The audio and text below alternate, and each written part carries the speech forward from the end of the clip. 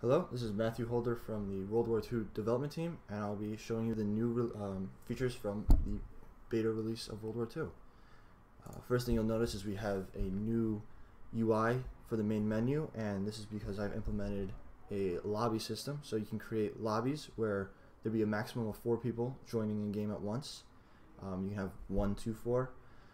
You can join that lobby from anywhere around the world with my new networking script that uses built-in UNet libraries. So we'll start with making a lobby. We'll call it test.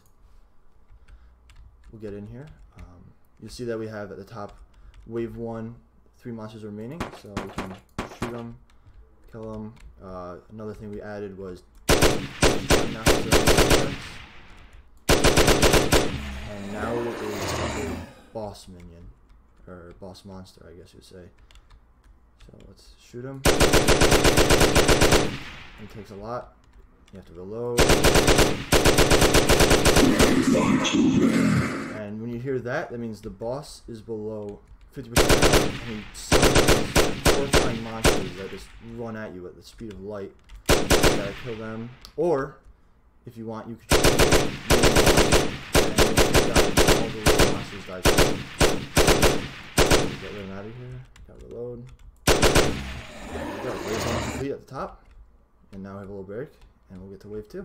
Now there's 4 monsters. And so each wave, there'll be more monsters, have a little bit more health, and it'll just get progressively more and more difficult. So now we'll go over to our other game. 1 second. Okay, now open that up, and we can refresh, and we'll see we have test server here. So this is the lobby we made.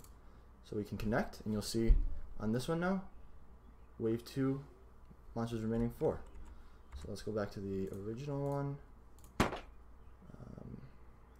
Close that, and let's move around.